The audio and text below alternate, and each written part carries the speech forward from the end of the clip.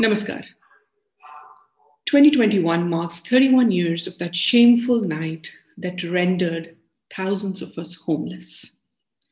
Strife and struggle aren't new to Hindus of Kashmir, who over centuries of suppression have been reduced to a micro-minority in their own land.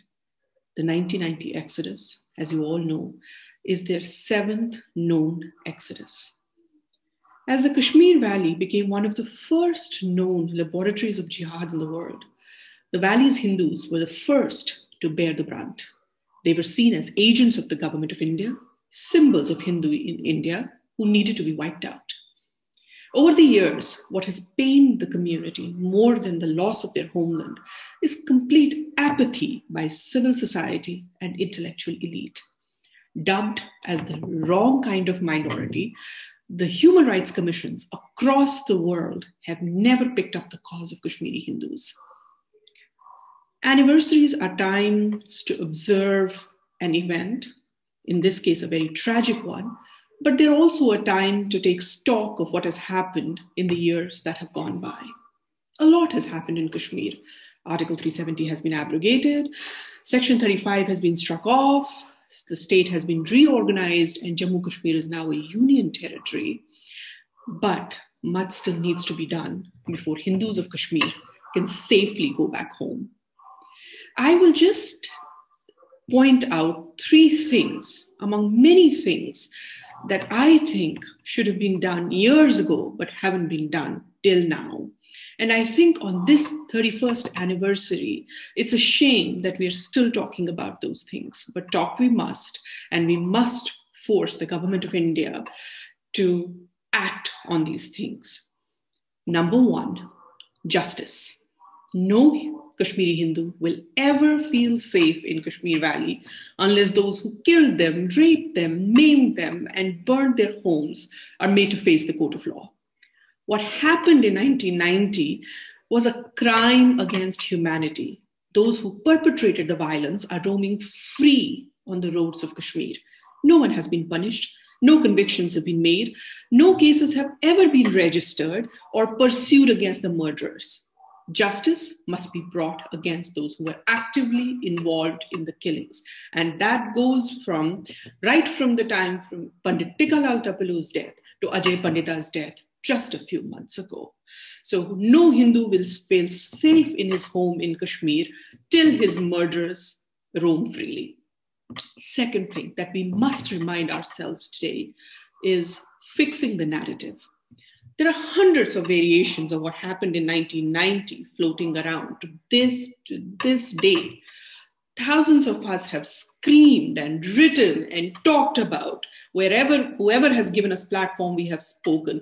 Yet the jihadi narrative has been bought lock, stock, and barrel by the liberal media that dominates the news space. A special investigation team must be set up to probe and put the jigsaw puzzle together so that we have one official narrative of what led to the exodus. We must have official version of how many lives are lost, how many houses were destroyed, how many women were raped, and how many people were tortured.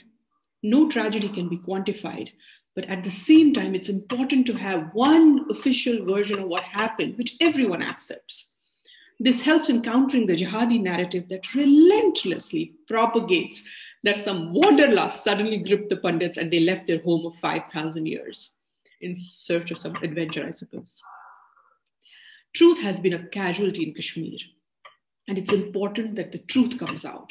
Only when the truth is established can the process of reconciliation begin.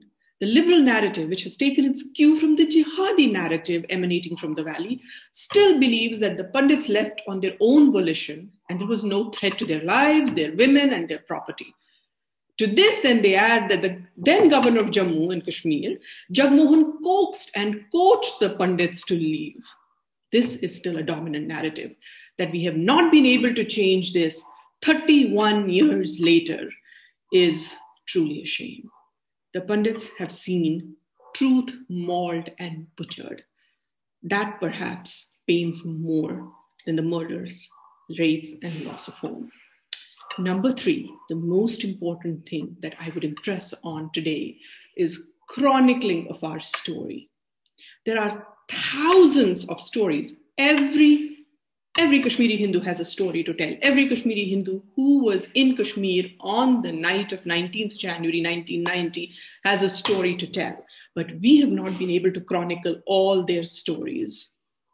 There were 3 generations in Kashmir at that time who faced the terror. My grandparents' generation is slowly passing on. If we don't record their stories, if we don't find out, if we don't record everything that they have to say, we will lose this story forever. Our parents' generation were too busy to make sure that we are raised well with values and can stand on our feet. Their story has not been told. It is incumbent on my generation now that we record their stories and tell them to the world. And now the technology is also helpful. So all of us can do that with a simple phone camera.